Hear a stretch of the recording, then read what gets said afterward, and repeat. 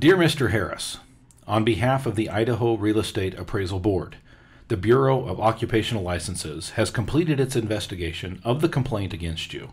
Our investigation and the board's review concluded that ellipsis. Welcome, everybody. My name is Dustin Harris. I'm the host of the Appraiser Coach podcast. Welcome to a mini-sode. Welcome to my soapbox. I just want to complain a little bit today and just give a shout out to all my appraiser friends across the country and find out how you feel about this topic. I want to remind you that we are sponsored by ANOW Software. ANOW is the way that you can manage your appraisal business. ANOW is the way that you can keep track of everything that happens in your appraisal office, and you need to check them out at anow.com/coach. That's anow.com/coach. Well, folks, I started by reading to you a part of a letter that I received just a couple of days ago from the state of Idaho. Yes, that's right. I had an investigation opened up against me, and that's really what I want to talk about. I'm not going to go into a lot of detail today about the specifics of the investigation. I will give you the gist of it. So if you are waiting for those tantalizing morsels and details, I will give those to you in just a moment. But I mainly want to complain today about the source of complaints. I'm not so much concerned about people making complaints as I am concerned about states taking some of these complaints seriously. Let me give you the rundown as to what happened. By the way, this was a 1 year, almost to the date. Well, I shouldn't say that. It's about 9 months investigation from top to finish, from start to end.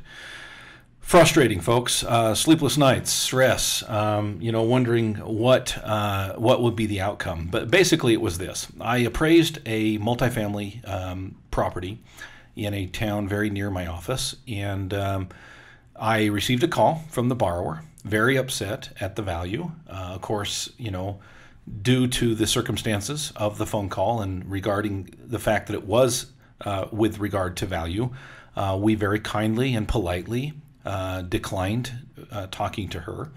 And of course, that made her even more upset. I was obviously worried about that because, when you have an upset borrower and where they're that upset, if they know anything about anything, they know that they can probably, find a way to make your life a living hell.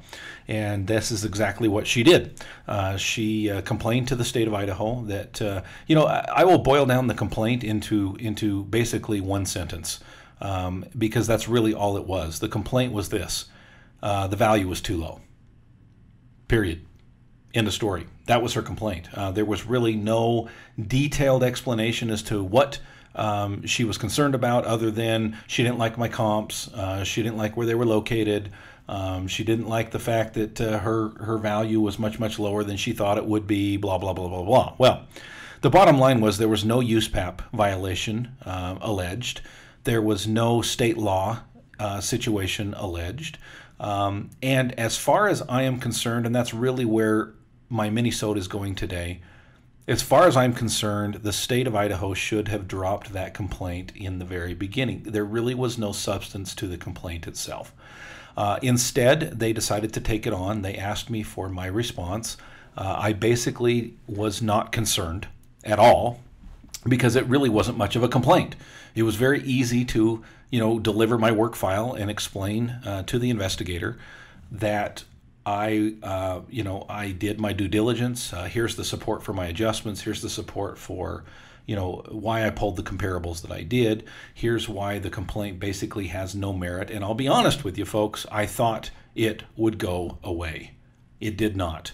I want to talk to you more about what happened as we come back from the break, but first I want to stop and remind you that we are sponsored by ANOW Software. Folks, I'll tell you a true story. I was approached by ANOW to be a sponsor, and I told them right out front, I do not endorse any products that I do not use personally, and I don't use any products that I don't rave about.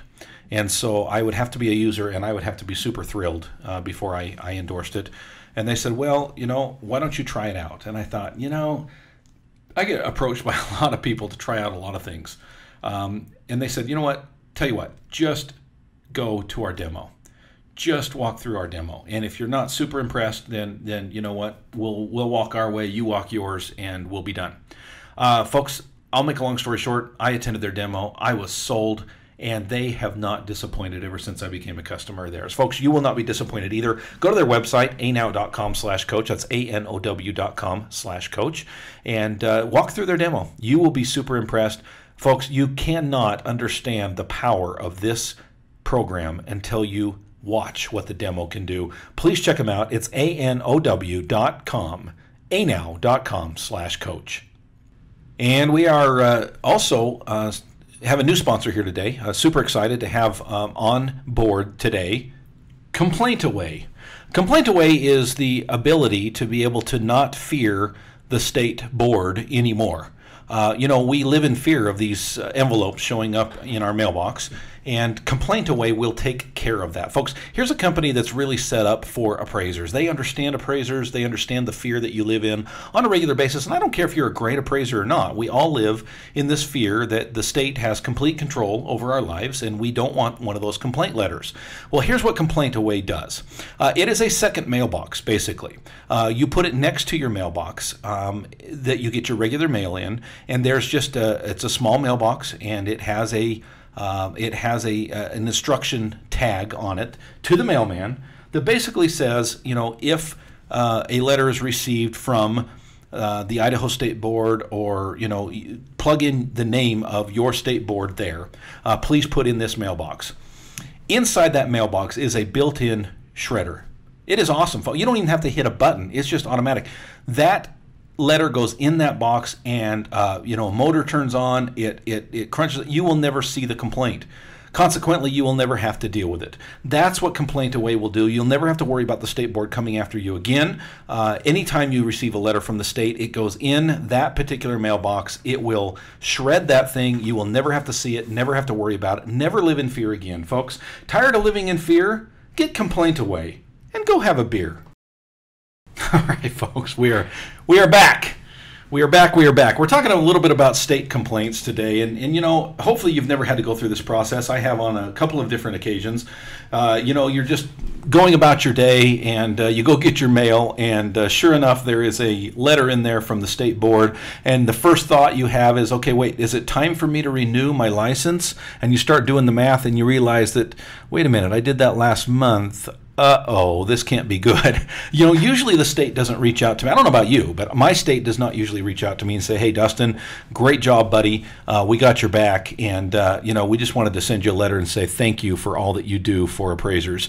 That usually does not happen to me. I don't think it probably happens to you either. So when I get this letter from the state back in February, my heart leaps. I don't like living in fear, but yet we as appraisers do. And maybe that's another mini-sode for another day about how the complaint process should work.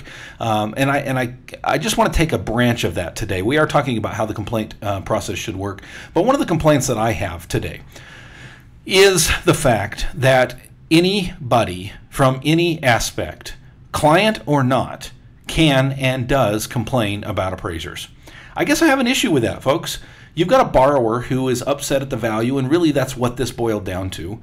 It was a borrower that complained about the fact that I had appraised her property too low. Okay, I understand that situation. I've been a borrower before, and I do want there to be some kind of recourse. But my question is, should a borrower be able to go directly to the state? And more importantly, should a state board take seriously a complaint from someone who is not a user of that report, an identified client of that report?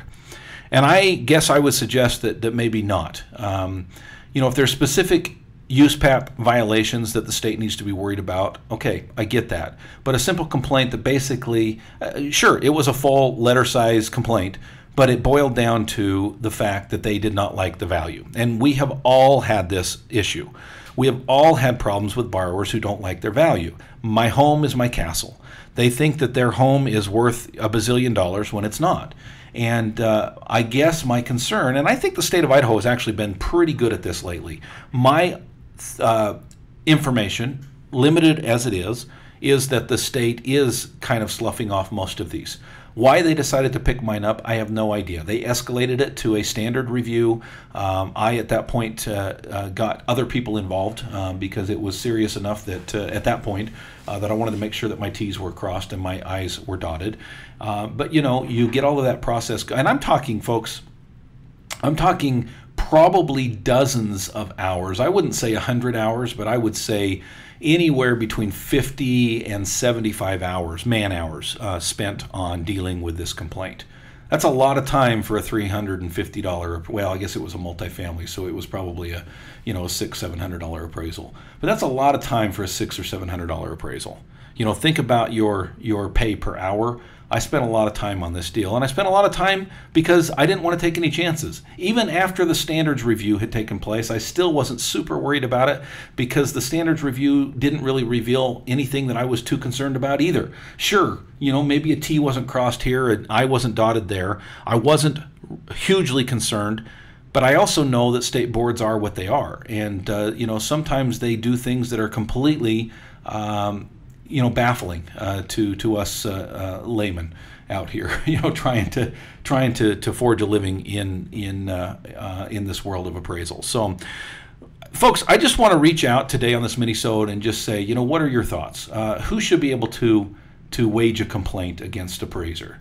Should it be the borrower? I'm not necessarily saying it shouldn't, but I guess I am saying that if a borrower complains, it seems to me like they need to have a little more substance than, hey, I didn't like my value. There needs to be some specific USPAP violation. I know borrowers don't know USPAP, but then again, that's, I guess, my complaint. You don't know USPAP, you don't understand the process, you don't understand appraisal procedure. You know, I guess I have an issue with state boards taking seriously a complaint from a borrower that doesn't necessarily understand, you know, what they're even complaining about. What are your thoughts, folks? I would love to hear from you. Please reach out to me after you listen to this episode. Go to my website, theappraisercoach.com, and click on the podcast link, and then just scroll down a little bit. There's a little button there that says leave a comment. I would love to hear from you on this particular episode as to what your thoughts are. Am I off base? You know, maybe I'm just jilted because of this, you know, process I've had to go through, you know, receiving a complaint from a borrower. Maybe I shouldn't be so upset about it. Maybe maybe I'm wrong. Reach out to me. Let me know what your thoughts are. I'm going to finish this letter. Start from the top. Dear Mr. Harris, on behalf of the Idaho Real Estate Appraisal Board, the Bureau of Occupational Licenses has completed its investigation of the complaint against you. Our investigation and the board's review concluded that the evidence did not reveal a violation of the board's laws and rules concerning the governing practice of real estate appraising. The board has therefore closed the file in this matter. Thank you for your cooperation and patience during this complaint process. Signed, sincerely, the complaint coordinator. Well, complaint coordinator, you are welcome. You know, it was a pleasure working with you. I have to tell you, this letter came right before Christmas. Merry Christmas to me, because I'll tell you, it relieved a ton of stress. And any of you who have gone through this process know what it's like to live under that constant stress of what will the board, if anything, do to me. I felt good about my appraisal. I felt like it was supported. I felt like we had really done a good job on the appraisal. I wasn't super worried about it. Then again, you never know what a state board might decide, and it's a tough, tough thing to go through. My hat's off to any of you who have gone or will go through this process of receiving a complaint from the state. But I really today just want to reach out to each of you and ask you what your opinion is. What should be the process on a state level as far as complaints go? Should those be limited to clients? Should those be limited to users, intended users of the report? Should those be limited to those people who understand a little bit about the appraisal process? Would love to hear your comments. Thanks for joining us, folks. And remind you that the All-Star team is $9.95 per month. We would love to have you on there. Receive all kinds of information about how to run a more effective business. Go to theappraisercoach.com, click on memberships and the All-Star team to learn more. We'll catch you next time.